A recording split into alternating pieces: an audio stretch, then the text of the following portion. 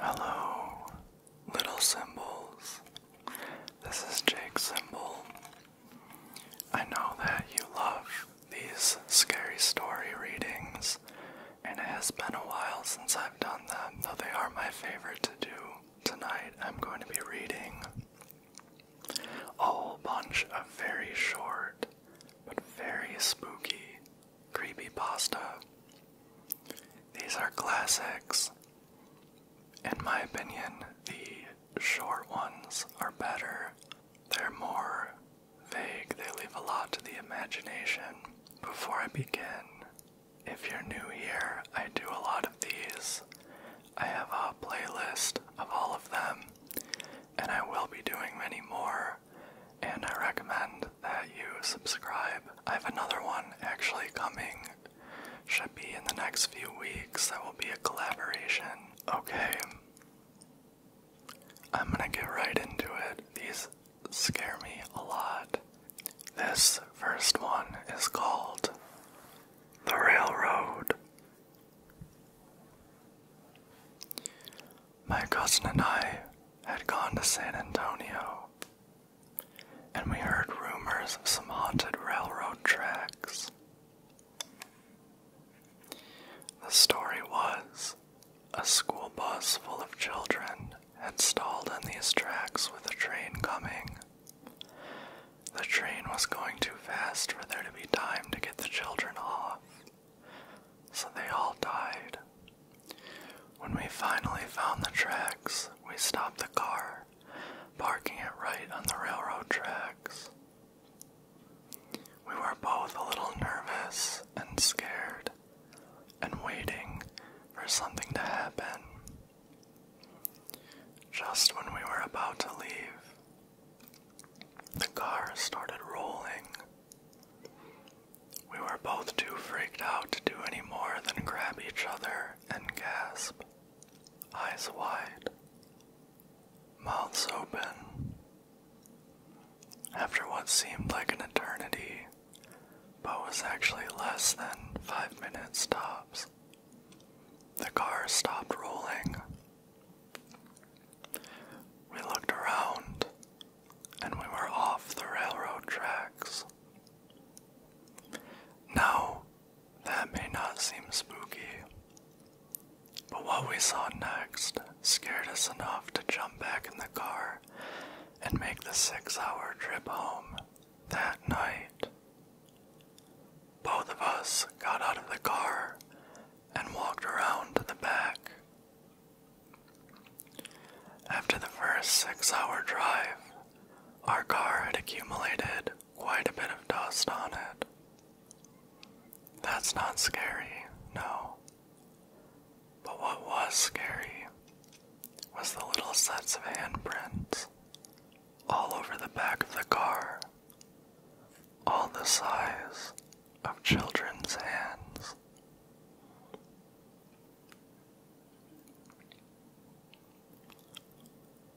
The next story is called A Mother's Love. A Mother's Love. One afternoon, a couple was traveling on by car when at a far distance they saw a woman in the middle of the road, waving frantically. The wife told her husband to keep on driving because it might be too dangerous, but the husband decided to pass by slowly so he wouldn't stay with the doubt on his mind of what might have happened and the chances of anyone being hurt. As they got closer, they noticed a woman with cuts and bruises on her face as well as on her arms. They then decided to stop and see if they could be of any help.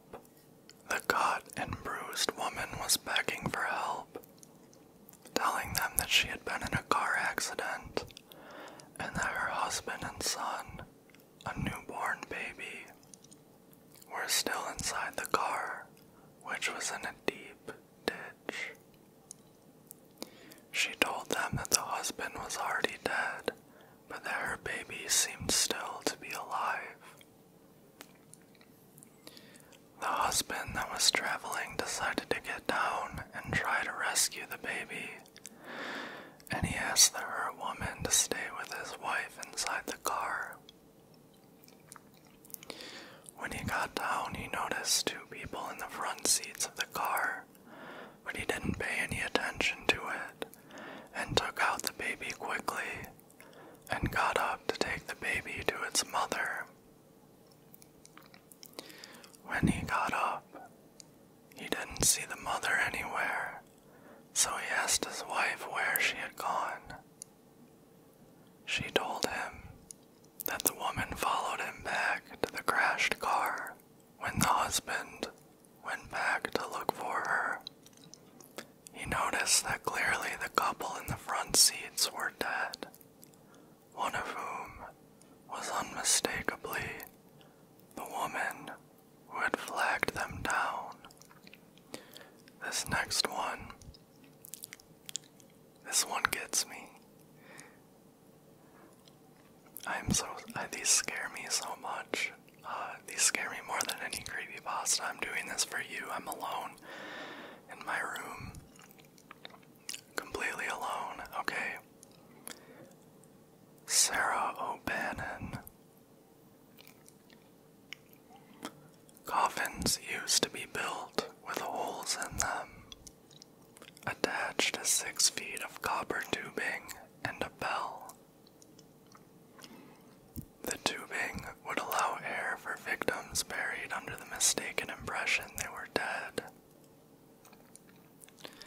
In a certain small town, Harold, the local gravedigger, upon hearing a bell one night, went to see if it was children pretending to be spirits.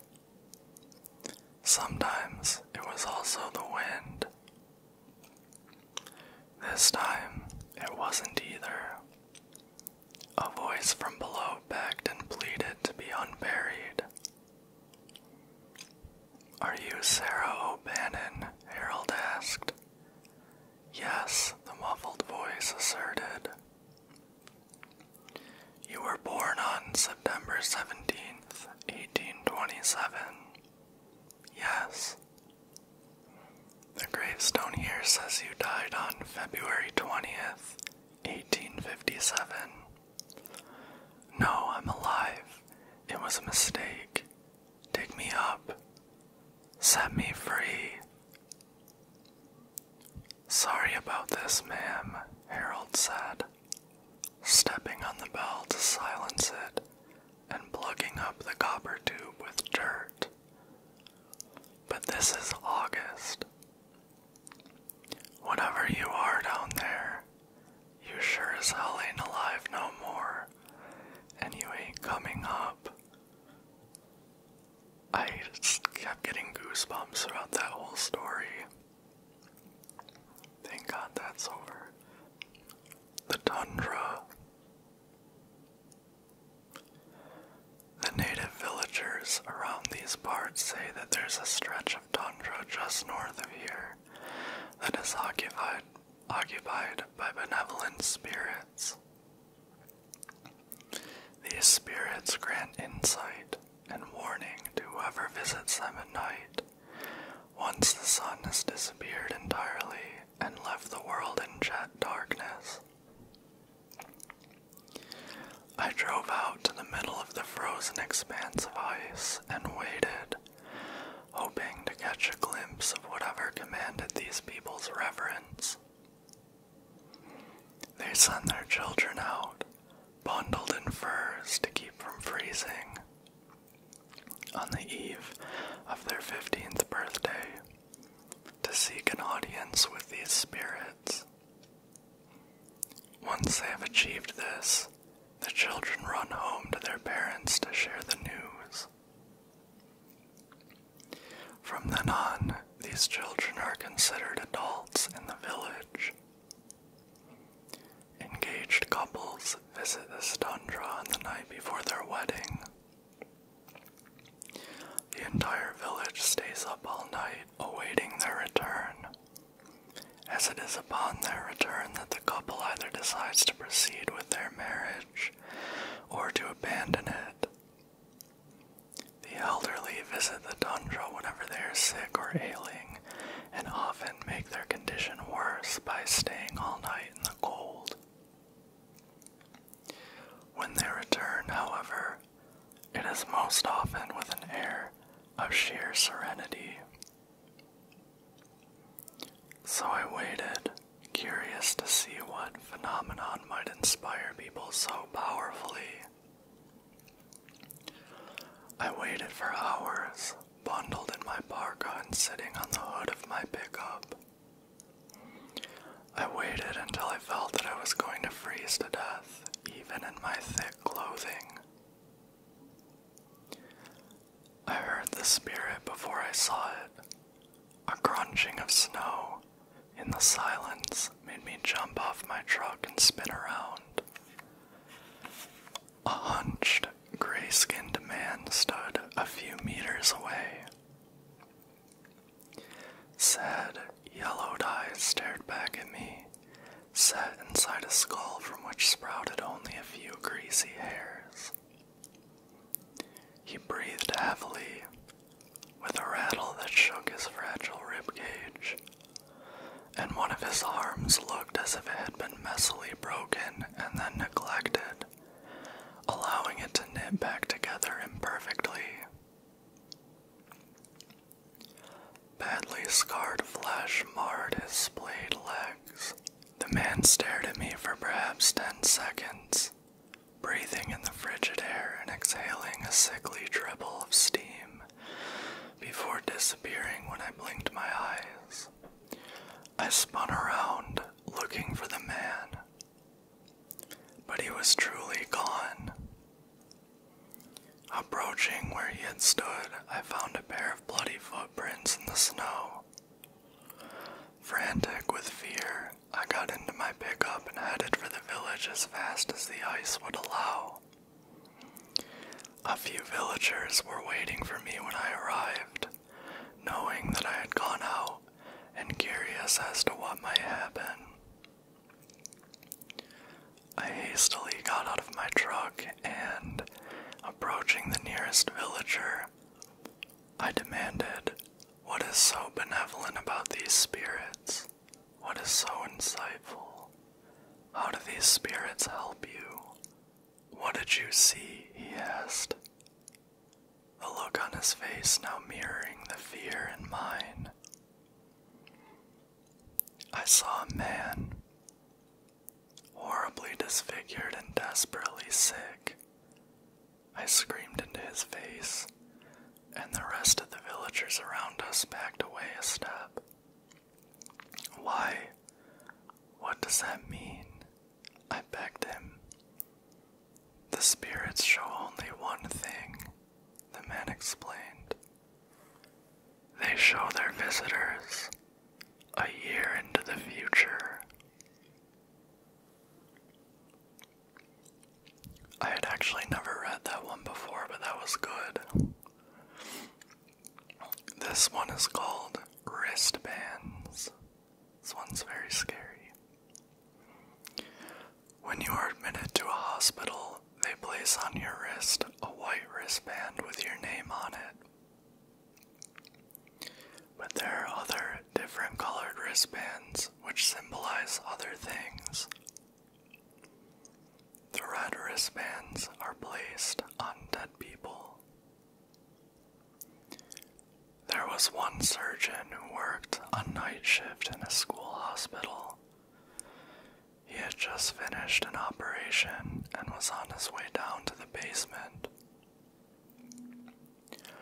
He entered the elevator and there was just one other person there.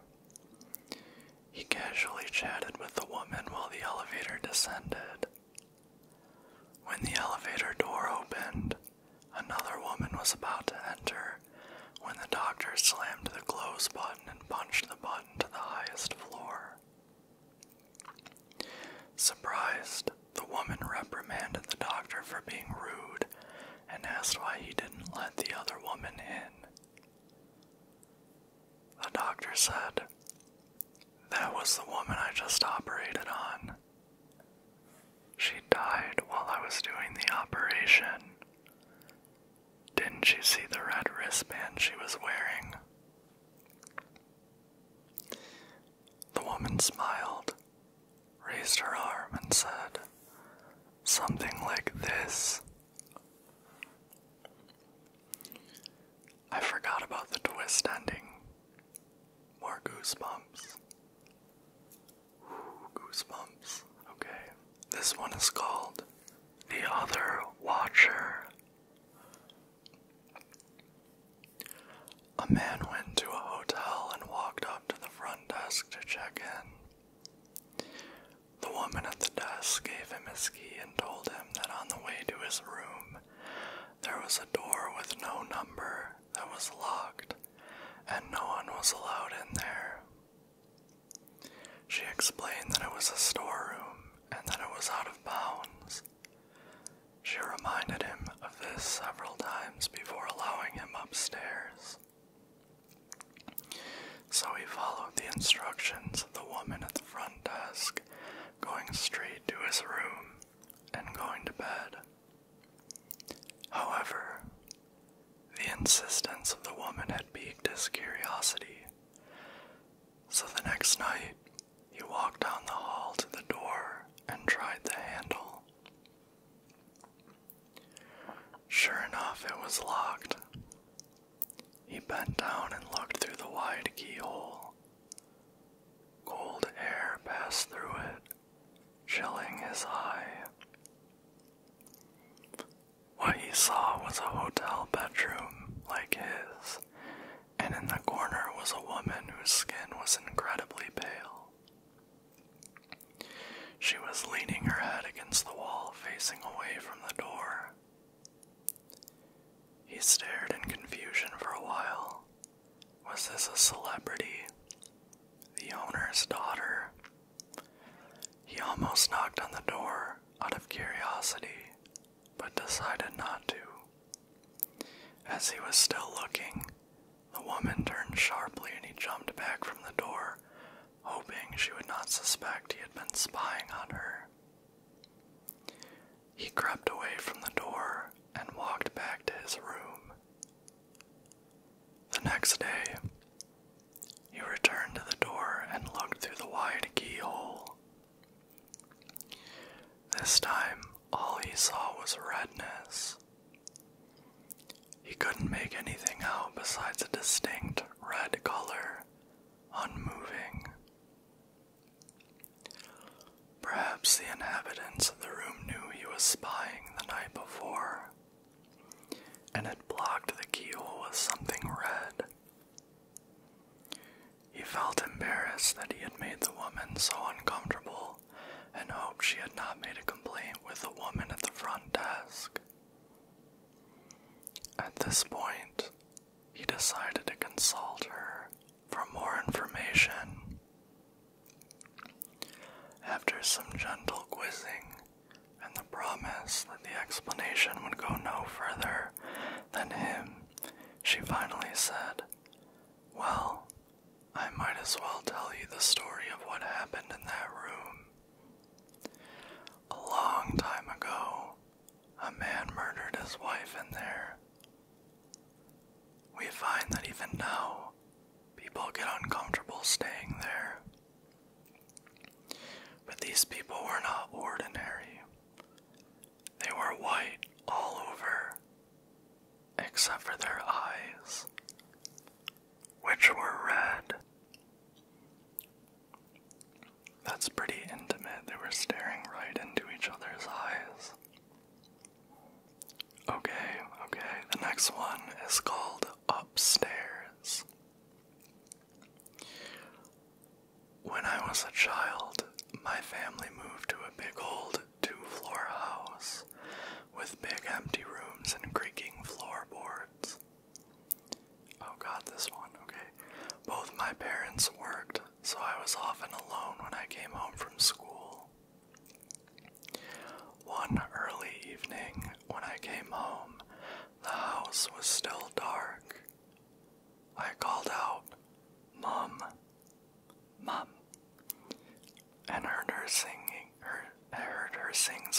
voice say, "Yes," from upstairs. I called her again as I climbed the stairs to see which room she was in, and again got the same "yes" reply.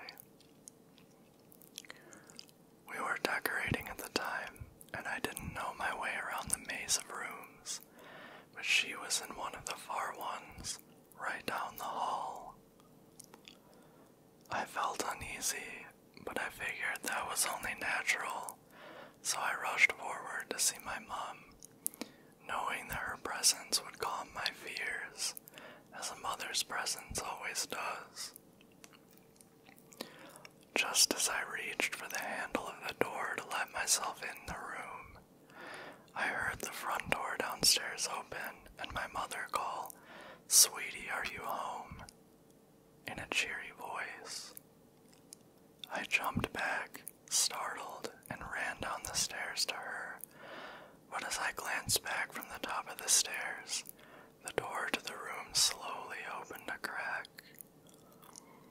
For a brief moment, I saw something strange in there, and I don't know what it was, but it was staring at me.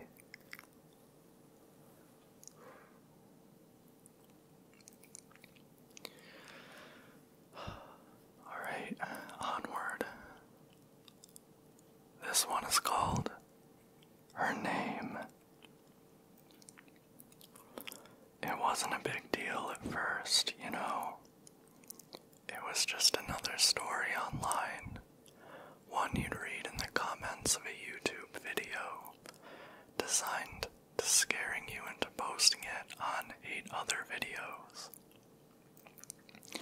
You know, the kind where you die a horrible death, or your crush will reject you if you don't spread the word.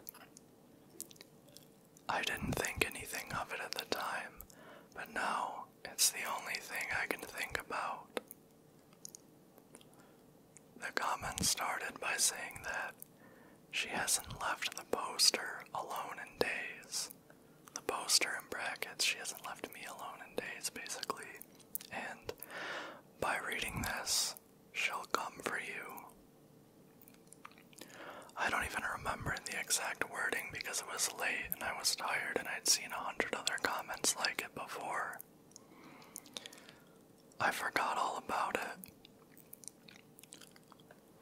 until she started coming after me. It started with little things. A flash in the corner of my vision. A strange shadow on the hallway floor. Then it got worse. I started to hear whispering when I was alone in the house. Giggling. The sound of footsteps. I now know that she was teasing me. Sort of like how a cat will clamp its paw over a mouse's tail and bat at it before it kills it. Mirrors were the worst. She liked to stand just out of frame when I was brushing my hair, so when I shifted my head to get the other side, she would be there, standing next to the bookshelf, with her long, tangled hair, matted with blood, falling down her shoulders, and that grin. Oh God, that grin. Her teeth were always bloody. I was never sure if it was her blood or... I don't even know. Every night it seemed to get worse. I would see her on my way to class, in the rearview mirror of my car, dragging her talon-like fingernails across her own rotting flesh as I stared in abject terror. For a while I put it off to sleep deprivation. Finals, you know. And then she came to me. It was late. So late it was technically early. I couldn't sleep because all I could hear was her giggling. face with the pillow and shut my eyes tight when I felt something cold on my hand. I was paralyzed with fear. It was sharp, and it was cold, and it was moving down my arm toward my elbow. "Come out to play," she said in a lilting, upsetting voice I'd heard one too many times before. I screamed and sat up, but she was gone. For the moment. My biggest mistake was when I talked to her. I just stepped out of the shower and she was right there when I opened the curtains. I shrieked and stumbled back and she leaned down to me. "Why?" I asked. "Why are you doing this?" She told me why. It was because I knew something about her. That altercation ended with a serious head injury that landed me in the hospital.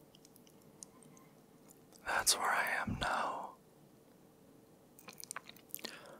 I can't take this anymore. I'm just one person. It's too much. I know what I have to do. I think I always knew. God, I'm so sorry. I'm so sorry. Her name is Nora. She should be there soon. And if she is there soon, she'll be here soon too. So, we can commiserate in the comments. Nora's being extra spooky today. Man, this sucks. I'll be like, I'll start an ASMR video and be like, "Hey guys, Nora spit on my face in the middle of the night." Anyway, this is called The Tape. I hate this one. I mean, I love it, but I hate it. During the summer of 1983, in a quiet town near Minneapolis, Minnesota, the charred body of a woman was found inside the kitchen stove of a small farmhouse.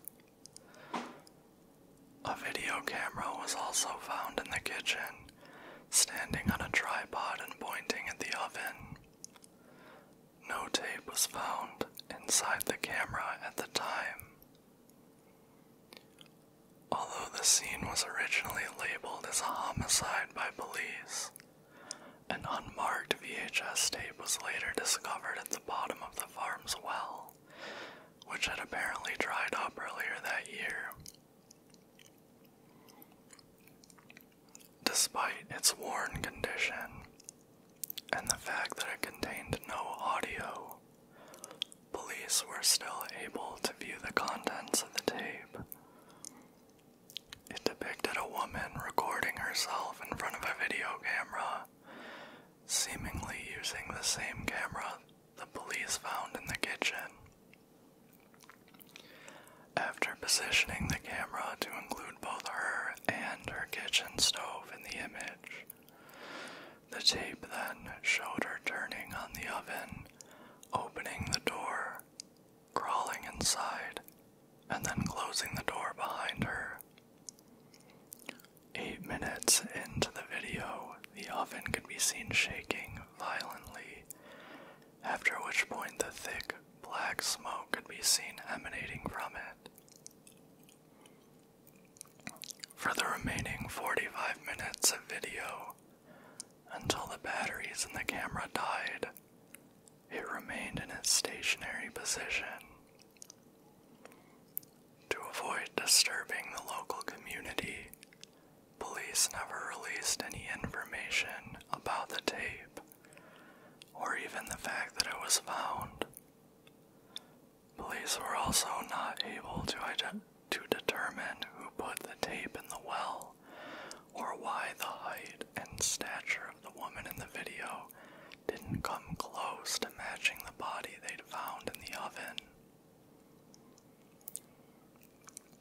That might be one of the scariest, in my opinion. The the image, just the images. I don't even want to recite the images. Next story is called The Girl in the Photograph. One school day, a boy named Tom was sitting in class and doing math. It was 6 more minutes until after school. As he was doing his homework, something caught his eye. His desk was next to the window, and he turned and looked to the grass outside. It looked like a picture. When school was over, he ran to the spot where he saw it. He ran fast so that no one else could grab it. He picked it up and smiled. It had a picture of the most beautiful girl he had ever seen. She had a dress with tights on and red shoes, and her hand was formed into a peace sign. She was so beautiful he wanted to meet her, so he ran all over the school and asked everyone if they knew her or have ever seen her before. But everyone he asked said no. He was devastated. When he was home, he asked his older sister if she knew the girl, but unfortunately she also said no. It was very late, so Tom walked up the stairs, placed the picture on his bedside table, and went to sleep. In the middle of the night, Tom was awakened by a tap on his window. It was like a nail tapping. He got scared. After the tapping, he heard a giggle. He saw a shadow near his window, so he got out of his bed, walked toward his window, opened it up, and followed the giggling.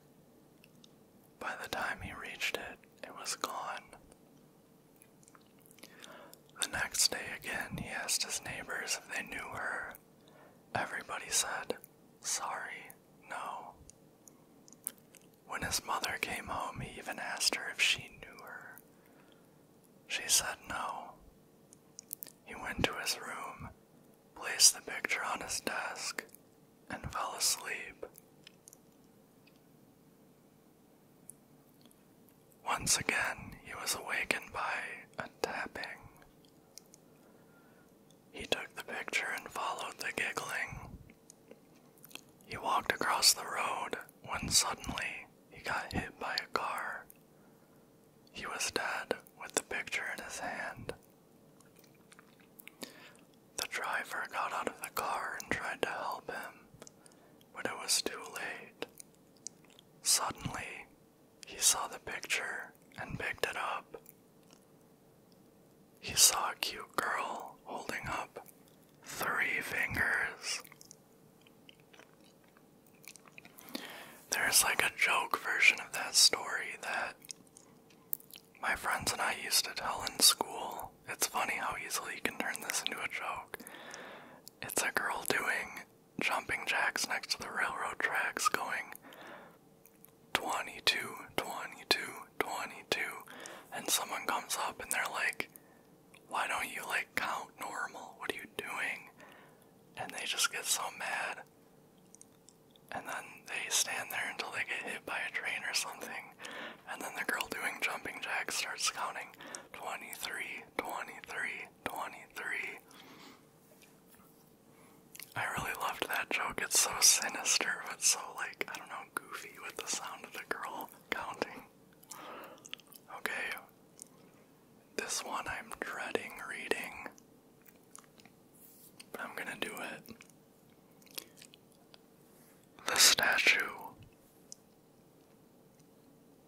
A few years ago, a mother and father decided they needed a break, so they wanted to head out for a night on the town.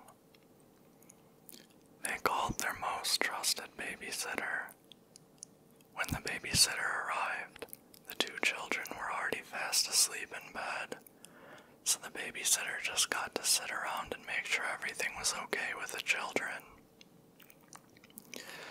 Later that night, the babysitter got bored and went watch TV, but she couldn't watch it downstairs because they didn't have cable downstairs. The parents didn't want the children watching too much garbage. So she called them and asked them if she could watch cable in the parents' room. Of course, the parents said it was okay, but the babysitter had one final request. She asked if she could cover up the angel statue outside the bedroom window with a blanket or a cloth. At the very least, close the blinds because it made her nervous. The phone line was silent for a moment, and the father who was talking to the babysitter at the time said, "Take the children and get out of the house. We will call the police. We do not have an angel statue." The police found all 3 of the house occupants dead within 10 minutes of the call. No statue was found. The fact that it's an angel statue, something about that. There is a version of this story where it's a clown statue or dummy or something, which is also terrifying. Sound off in the comments, clown or angel, which is scarier. Okay, this next one is called Marine Drives Through Amboy. I was driving a shortcut from 29 Palms, California to Albuquerque, New Mexico. 29 Palms is located in the desolate high desert east of LA. The shortcut was all 2-lane road through total nothingness, except for passing through Amboy. Amboy is a nearly abandoned town nearly as far below sea level as Death Valley, with a dormant volcano and a lava field on one side and a salt flat on the other. It was also, at the time, a hot spot for satanic group activity. So I was driving by myself in the afternoon. I stopped in Amboy and snapped a picture of the city sign, just to prove I was there to friends who dared me to take that route to I-40. I got back in my car and proceeded to drive up into the mountain range between Amboy and I-40. Once I reached the top, I am driving north through a canyon with high grass on both sides of the road.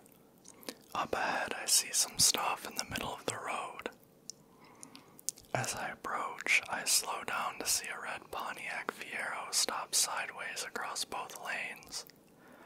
A suitcase open with clothes scattered everywhere, and 2 bodies laying face down in the road, a man and a woman.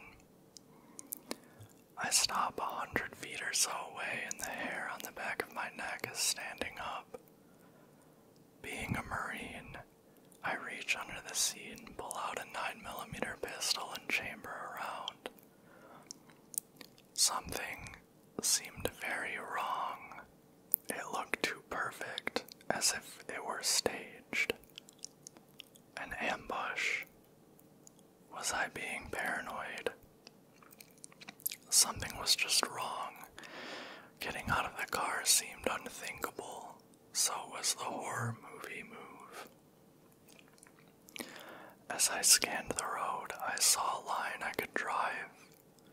Past the guy in the road on his left, swerve to the right side of the woman behind the Fiero, and I'd be on the other side. I dropped it into first gear, punched it, and drove the line as I planned. I passed the back of the Fiero without hitting it or either of the bodies in the road.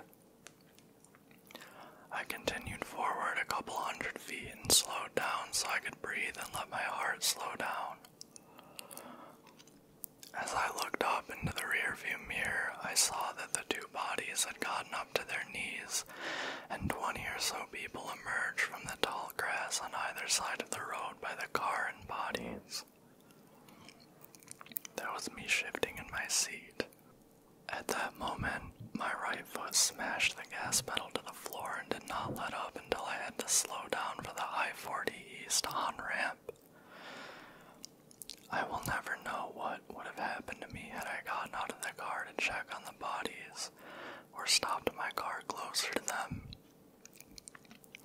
Somehow, I do not think it would have been good. Sometimes real life can be scarier than a movie.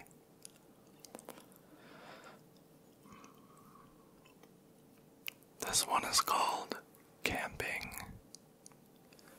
A few months ago, a friend of mine, who is an up-and-coming nature photographer, decided to spend a day and night alone in the woods outside of our town.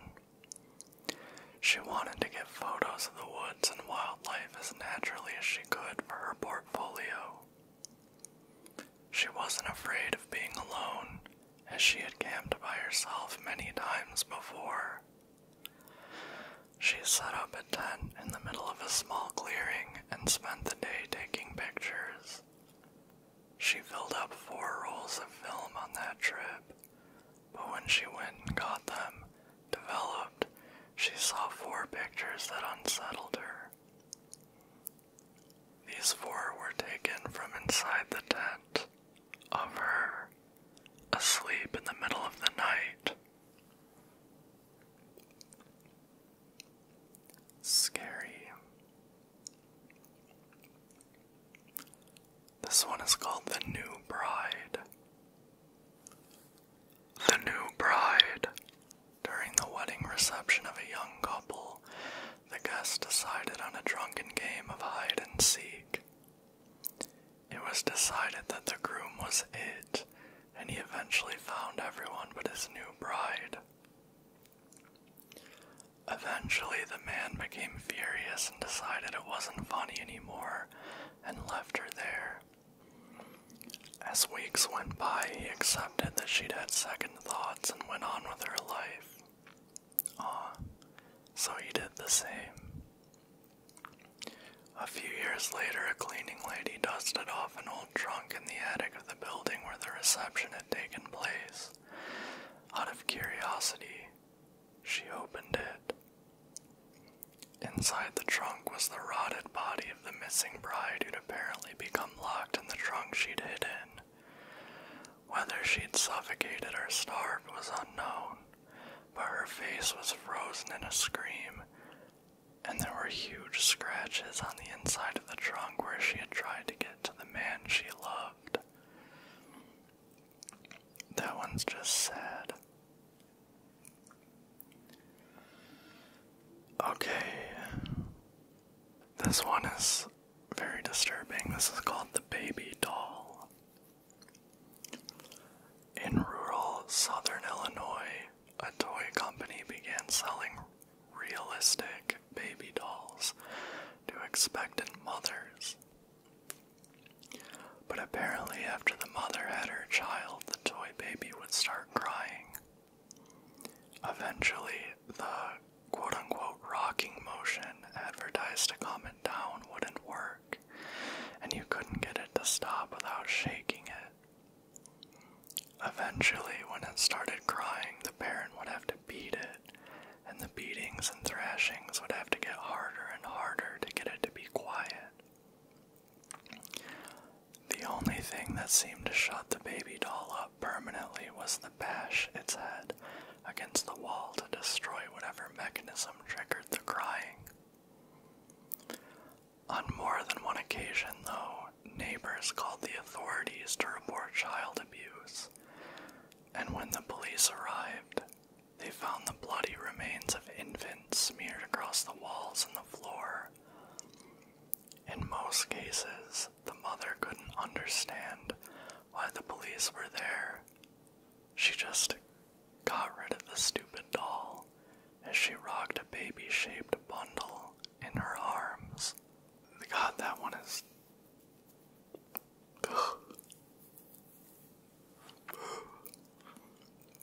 Here's another bridal one, and this one I think is even more disturbing than the other one. The New Bride.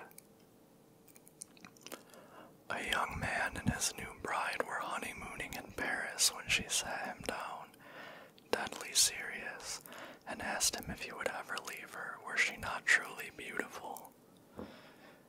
He laughed and complimented her, figuring she was simply being dramatic and wanted to be told how pretty she was. She then grabbed a cloth and rubbed at her face, wiping off the heavy foundation she wore and revealing a grotesque purple birthmark covering nearly her whole face. Of course he would still love her. He was a good man, but before he could stop himself, he let out a gasp. His wife burst into tears and fled, and hadn't returned by the time the honeymoon was supposed to end. She had no passport and no money, so fearing the worst, the man went to the police. The police thought it was most likely the girl simply had second thoughts about the marriage, yet due to the fact she had no official documents and spoke no French, they launched a hunt.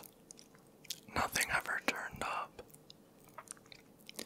As weeks turned into months, the man finally gave up on finding his beautiful wife, but his life fell into shambles. He was so filled with grief. Unable to hold a job or go on with his life, he took to wandering the world looking for anything that might ease his pain. Years later, in Borneo, he came upon a freak show in an old, shabby building. He went in on a whim. In the last filthy cage, he saw a twisted, scarred, and mutilated woman rocking back and forth and groaning strange, animal-like noises.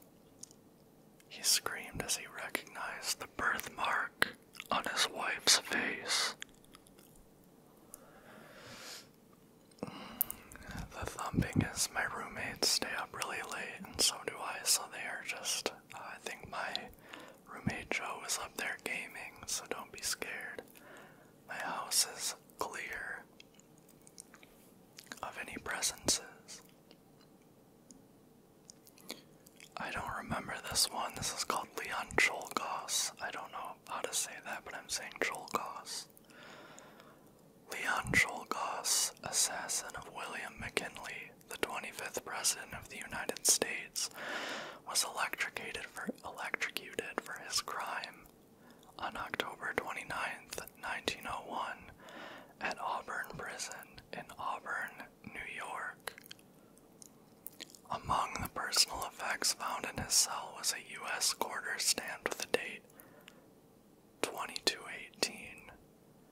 The face and profile on said quarter was not George Washington, but rather a face which has yet to be identified.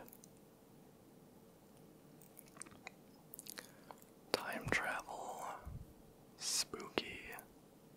The Vanishing Prophet. A man driving along a busy motorway sees a hitchhiker and stops. The hitchhiker gets in and straightaway announces that the war between heaven and hell will begin soon, and heaven will lose. The way he speaks makes a deep impression, but when he says he is an angel, the driver looks around at him incredulously, and at that very moment, there is no one there. He is dissolved into thin air. The driver's surprise is immense. Startled, he pulls over to the side of the road. As he sat there, a police officer stopped to see why he was parked by the side of the road. "I'm so shook up I can't drive," he told the cop. "Why? What's wrong?" he asked. He told the policeman what had transpired. The officer's face was pale as he told the driver that he was not the first one this has happened to this week. This is called the most important news. Who discovered the existence of the dead?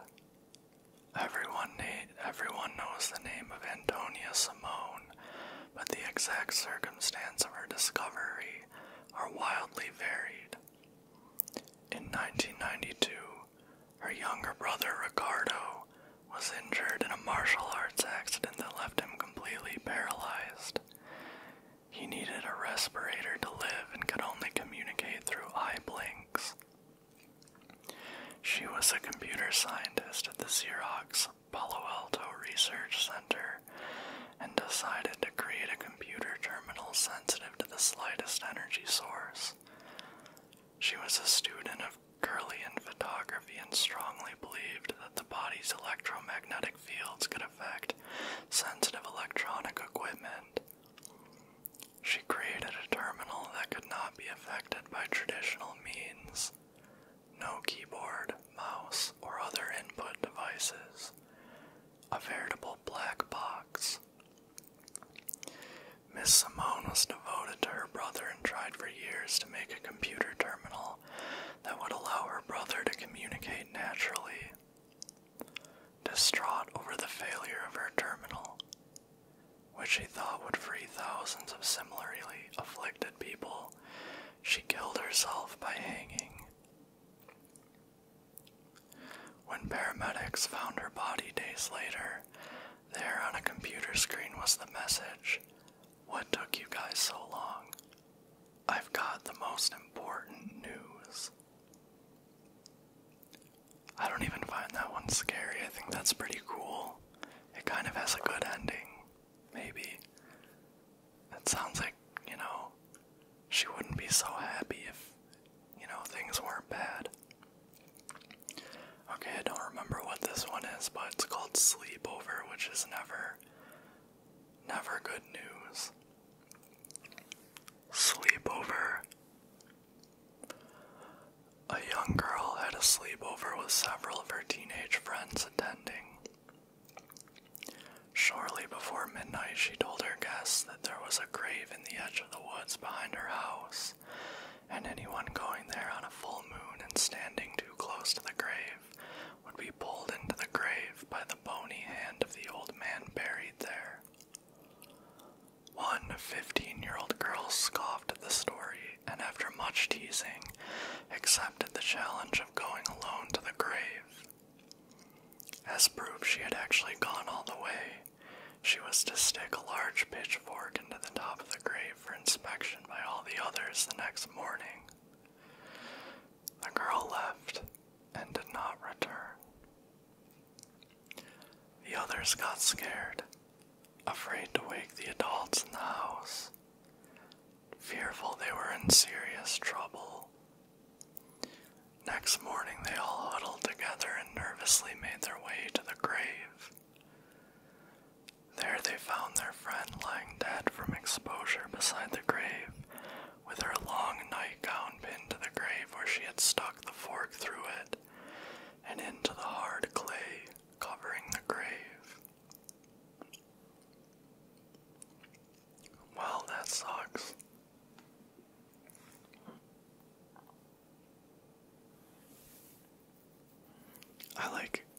I like those twist endings where it wasn't the paranormal thing that killed them, it was just like a freaky accident. Okay, this one is, the old lady. One day, at a shopping mall, in the afternoon, a woman was coming out of the mall from a shopping spree. She was in a happy mood. She had gotten to her car and loaded her stuff that she had bought into her trunk. When she was done loading, she shut the door of her trunk and she saw an old lady standing by the passenger side of her car. The old woman said, "Would you be a darling and give me a lift home? I don't have a car and was walking all day." The woman said, "I'd be happy to." So she unlocked the door for the old woman. As she started to make her way around the car to the driver's side, she started to feel uncomfortable. So when she got in the car, she looked in her purse and said, "Darn, I can't find my credit card. I'm going inside to see if anybody found it." The old woman said, "I'll wait for you here." The woman left to go look for help. Then she found a security guard and told him the situation. They went back to the woman's car and the passenger door was wide open.